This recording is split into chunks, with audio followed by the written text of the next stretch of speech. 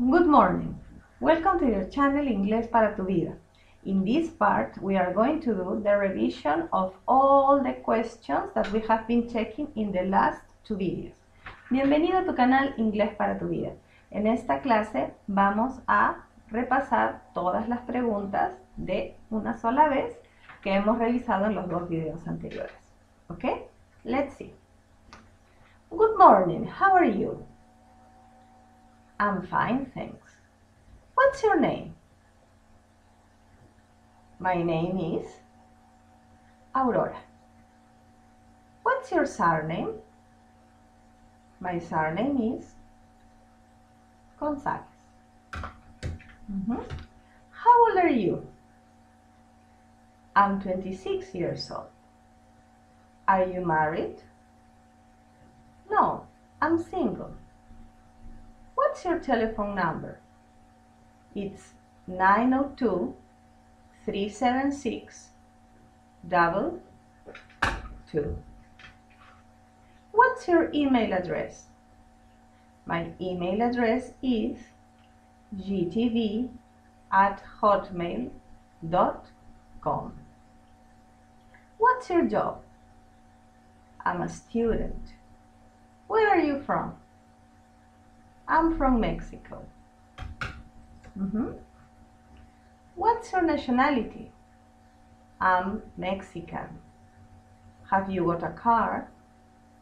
No, I haven't got a car. Have you got a son? Yes, I've got a son. Very good. Now I am going to ask you the questions. Como si yo estuviera interactuando con ustedes, yo les voy a hacer las preguntas y ustedes lo responden con su información real. ¿Ok? Let's start. Good morning, how are you? What's your name? What's your surname? How old are you? Are you married? What's your telephone number? What's your email address? What's your job? Where are you from? What's your nationality? Have you got a car? Have you got a son? Now let's pretend, ahora vamos a imaginar que ustedes me hacen la pregunta a mí y yo respondo, ¿ok? I'm fine, thanks.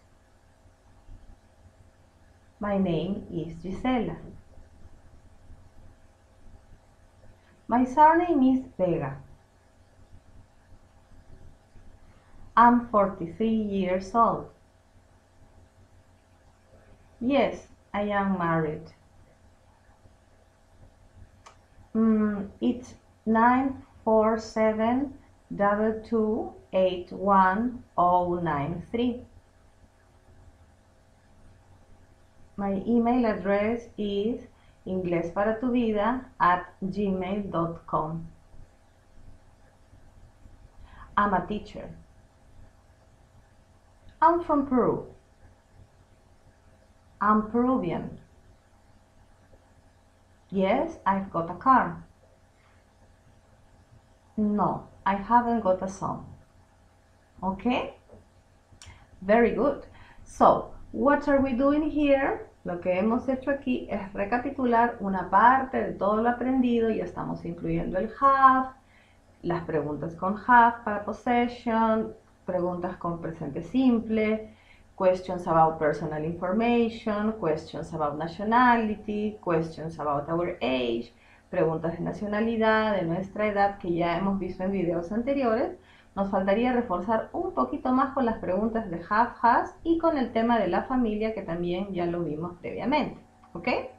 So, don't forget to keep on practicing English. No olviden de seguir practicando el inglés. Suscríbanse a este su canal Inglés para tu vida y no olviden darle clic en el botón de me gusta. Bye. Have a very nice day.